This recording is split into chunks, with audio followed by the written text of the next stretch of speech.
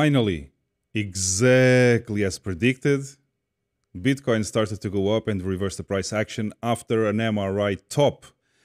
That retracement lasted for 4 days in a row as the textbook maneuver of the MRI indicator, and now we are going up again, trying to test the 48,000. This and much more coming your way.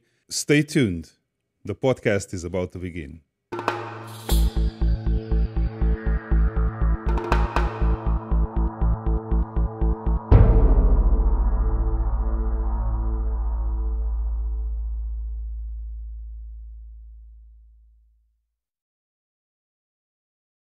Hello guys, welcome to another FU Money. Today is Friday, almost the end of the week, and the candle looks very good. It's on the green now, and we are about to test the $48,000 line of resistance again. But nothing like going to the charts and checking what's going on. So let's go to the charts. So we start as usual with the price to time model, and for now we have 5 weeks on the green. So let's zoom in a bit here and you guys can see it. We have 1, 2, 3, 4, 5 weeks on the green. For the last 3 weeks we have been above the 20-week SMA, the green line here on the screen, and we are every day more closer to the 2017 cycle. The distance between the two cycles is very, very short, but we still have a long way to go if we expect to have another top soon or by the end of the year, probably the beginning of next year. So let's see how that goes. But for now, the price to time model has no problems whatsoever. So I really like to look at it. And in fact, the RSI on the weekly, as you guys know, this is a weekly chart for the price to time model. Also, the RSI looks good. We continue to go up, and we'll just this slight curve here. We have a slight curve on the peak of the RSI. So this corresponds, of course, to the resistance of the 48K, which is not easy, really not easy to overcome. As I said many times in the past, in other videos that I've recorded already, I said it many times, the $48,000 will be the resistance to break, and this is a very strong one. So let's see how that evolves. But regarding the price to time model, for now, everything's still on track, and let's see where this will take us. So if we go here to the MRI strategy, let me just pull up the weekly chart. And the weekly chart, as you guys can see, we have a 5th candle on the green in a row. So we are now on a green 5 of 9 count. And this candle here, which retraced a lot already and now is going back up again for a new retest of the $48,000 resistance. As you guys can see also by the chart, this resistance is a very strong one because we had several times, several weeks of support found around the 48 to 51K, and this is 1, 2, 3, 4, 5, and 6.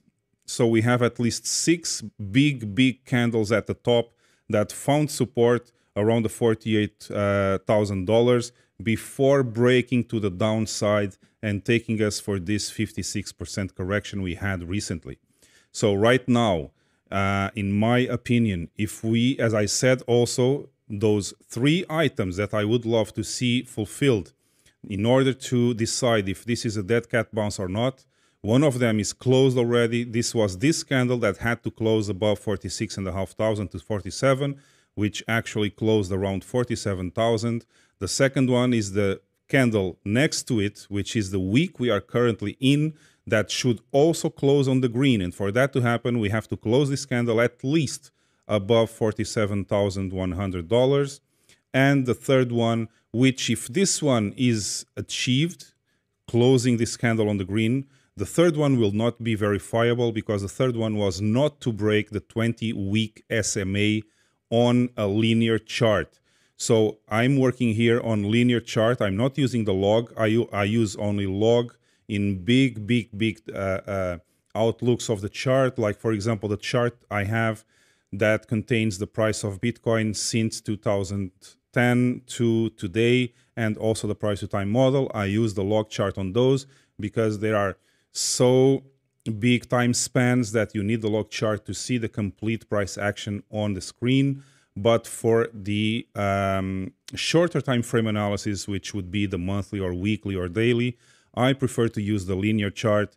And in this case, the linear chart 20 period SMA, which is the weekly in this case, could not or should not be broken to the downside if we want to consider this not a dead cat bounce. So in this case, I really, really love the weekly chart right now. We have another candle on the green for this week, and if we close this candle on the green starting at 1 a.m. Monday, coming Monday, Portuguese time, of course, I will definitely say that this is not a dead cat bounce, and we probably might test the $48,000 resistance to the upside, to break it to the upside, and have a continuation of a bull run, which is the second leg of this bull cycle. In my opinion, as you guys know, and I've been saying this for a long time already, this bull cycle looks very much like the one 2013, which had a local top in the middle and then a continuation to the final top of that bull cycle in the last days of 2013. So, having that in mind, we have to keep a look on this candle here. This candle will tell us if by the end of the week, when the week closes, this will be green, and then we might consider this the start of the continuation of the bull cycle or not. So we have to be very, very careful, because breaking the $48,000 resistance will not be easy. But if we do it and find support on the 48,000 again, or 49 or 50, if we find support after breaking this big resistance that goes from 48 to 51, and then finding support, that means that the resistance is finally broken and is now support. So a continuation to the upside is expected, unless we cannot break the $48,000 resistance, and we might have to come down again and probably find support on the 20 period SMA on the weekly chart.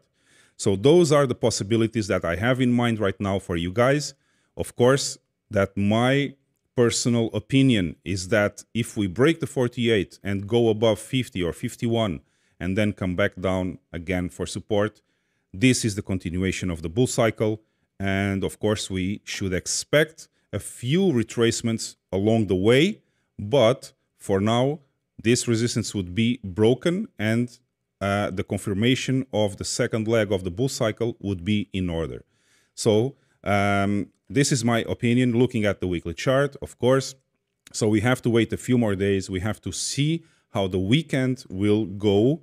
And during the weekend, you guys know already that sometimes it's very easy for Bitcoin to go up. Also, other times it's very easy to have a big crash. So let's see how the weekend goes. Weekend starts this evening and will end by the close of this weekly candle that everyone is expecting to be closed on the green, or at least if that fails, we cannot break the 20 period SMA to the downside. That would be a very, very bearish sign for Bitcoin right now. So let's see how this goes. I see that the prices are increasing since I started to record the video. This morning we were around $47,000. We are now almost 48, and Bitcoin continues to go up. So that is a very, very good sign of what might be coming. So the RSI continues to go up, slightly curve to be leveled here. So the steepness is not so high as it was just a week before. However, this is due to the first attempt to break the 48,000 resistance, and now we are going to have the second try, and let's see how that goes. So the RSI, of course, it's going a bit of sideways right now, just waiting for that resistance to be broken. The MACD, finally we have the blue line above the orange, and we have a first green bar here. So this is a very, very, very good indication that the bulls are still in control. And looking at the weekly chart, I really like the structure of the indicators.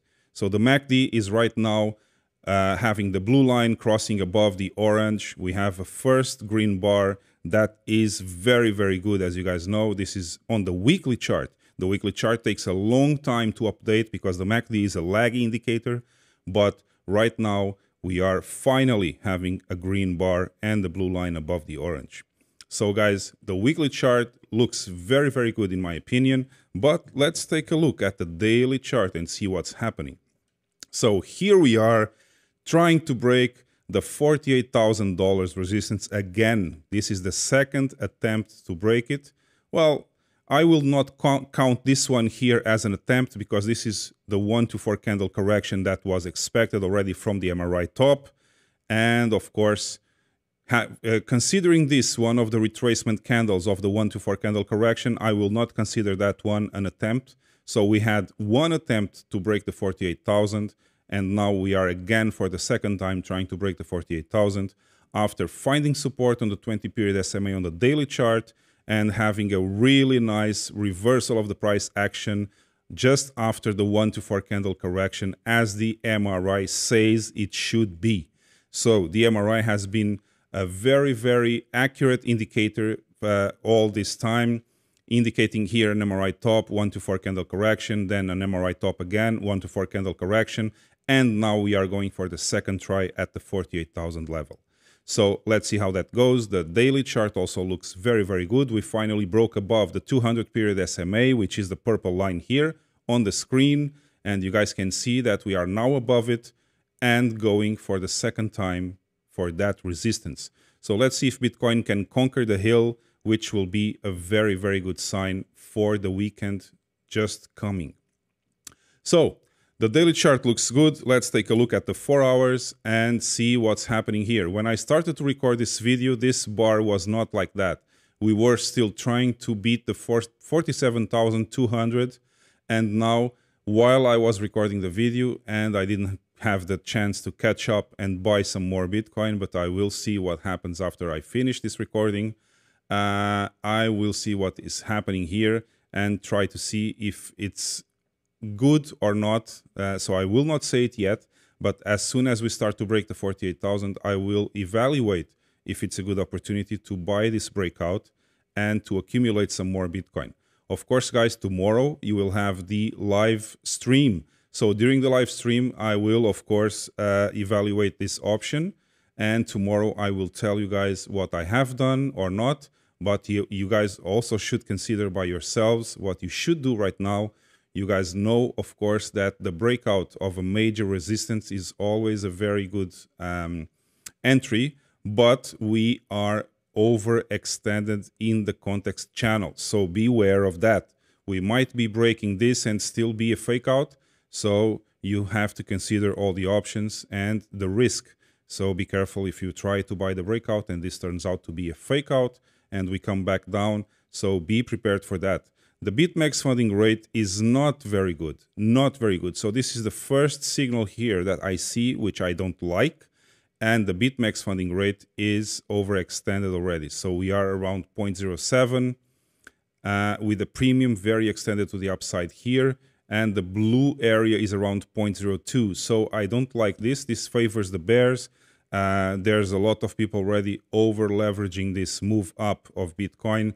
And you guys know that when leverage is overextended or starts to be big, you guys know what happens. But we are still below the red threshold. So let's see how that goes. I guess in the next few hours and during the weekend, we will know more for sure. So that's it for the 4 hours. Let's take a look here at the Pro Indicators framework. We haven't seen it for some time already. So right now, exactly as the indicator predicted, we had a blue triangle at the bottom of the trend channel and we started to go up again. So we are now a bit above the medium line, the medium line of this trend channel, which is the zigzag green and zigzag red. And we are now inside the resistance context, which is the gray box around here, where you guys, I will zoom in a bit for you guys to see it better. So the trend channel, red and green zigzags, the resistance context is this gray box, and this is the 4-hour chart. So of course on the 4-hour chart we are already testing the resistance, and the $48,000 is very, very strong. But you guys had this indication here. The blue triangle was a buy signal, and it matched almost perfectly with the bottom of the trend channel. So that was a very, very good indication to buy more Bitcoin here, and now wait for the developments to see if we are going to be rejected around the 49,600, which is the top of this trend channel. And the context. So there are very, very strong resistances here. You have the top of the trend channel and you have the resistance context all at the same time, and the 48,000 line level. So it's very, very hard for Bitcoin to break this, but I guess with 2 or more attempts or tries at breaking this resistance, we will achieve that goal. So that's it for the for the pro indicators strategy. And we are now going to look at the dollar. And for fuck's sake, what is happening with the dollar? I don't like the dollar breaking this last swing high resistance, and we are now above it. And it's amazing how the dollar keeps going up, and Bitcoin also keeps going up. So there's a big fight going on here. I guess a lot of people still believe the dollar will continue to be printed and not have inflation, but let's see how that goes. And that makes me curious to see what gold is doing. So gold is struggling to come back above the trend line. Of course, the dollar going up, of course, means that people are believing more in the dollar than in gold to fight or hedge the hyperinflation that everyone is expecting. So let's see how that goes here. But I see gold having some trouble to get above the trend line again. And one of those reasons might be this rise on the dollar. So let's see how that goes. We still have the top of the MRI indicator here, saying that this will be really heavy resistance, and let's see how the dollar behaves if it goes to that level there. So that's it. And gold, it's also done. So let's see the S&P. The S&P finally giving some signals that this was overextended already. 4 MRI tops, and it still continues to go up.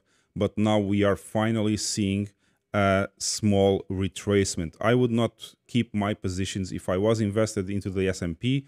I would not keep my positions during the weekend, because no one knows what's going to happen on Monday when the markets open, if the S&P will still trying to go up or finally coming back down to try to find support around the 20-period SMA or even the 50-period SMA. But that would be a very big drop for the S&P. So I'm betting that probably at least we will see a retracement of the S&P to try to touch or find support here at the 20-period SMA, the green line on the screen.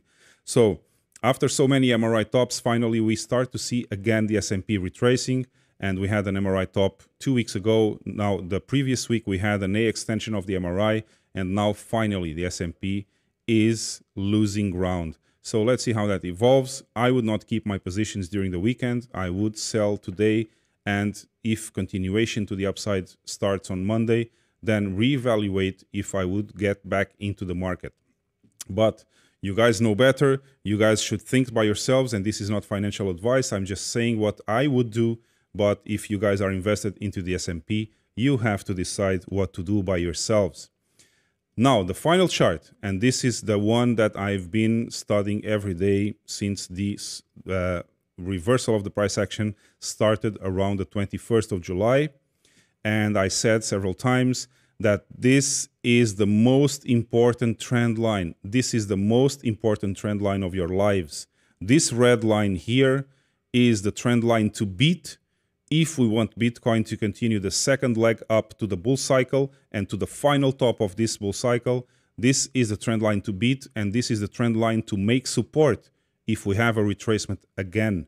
So we are now going for the second attempt at the $48,000 resistance, and this white trend line shows how much the bulls are in control of the situation. I always said, if we break this trend line to the downside, the biggest probability is that we are going to lose the controls of the bulls, and we will have to find support around the green area that starts from 42,000 to 38,000, but always above this red trend line. Always above this red trend line. This is the most important line of our lives right now. This is the support that cannot be broken to the downside. Also in conjunction with the 20-period SMA on the weekly chart, I would say. But this one here, I consider even more important because this was the trend line to beat when we were really down here after a 56% correction. And then to go up, we would have to break this trend line, which was also very hard, but we broke it and we are now attempting to break the 48,000 for the second time. So guys, keep in mind, above the red trend line and above the white trend line, that will be amazing. That is the best position for Bitcoin right now. Above the white trend line means the bulls are in control.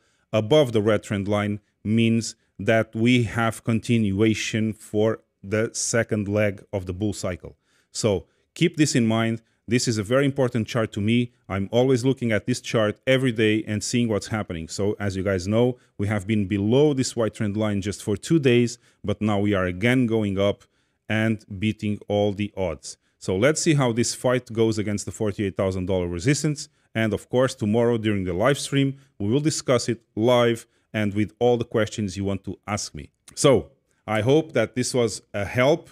This was helpful for you guys to see what's going on right now in the markets. This was just a short update of Friday. Don't forget, tomorrow we have the live stream, and of course you will have the opportunity to ask me anything you want to ask. So be ready tomorrow around 3 p.m. Portuguese time. You will be joining the live stream if you want, of course, and we can discuss all matters Bitcoin. So right now, just to summarize, we are again reversing the price action where I was expecting to have a reversal, which was around the $44,000, 43,900 maybe. This was the bottom for this retracement of the MRI top. And we are now again going for the $48,000 resistance to try to break it for the second time.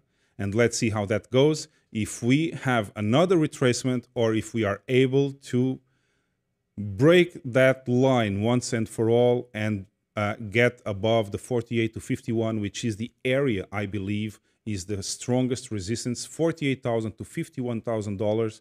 This is the area of the biggest resistance that we have right now to break. So let's see how that goes during the weekend. Guys, beware of your positions, beware of the markets, and stay focused on those signals that we discussed today.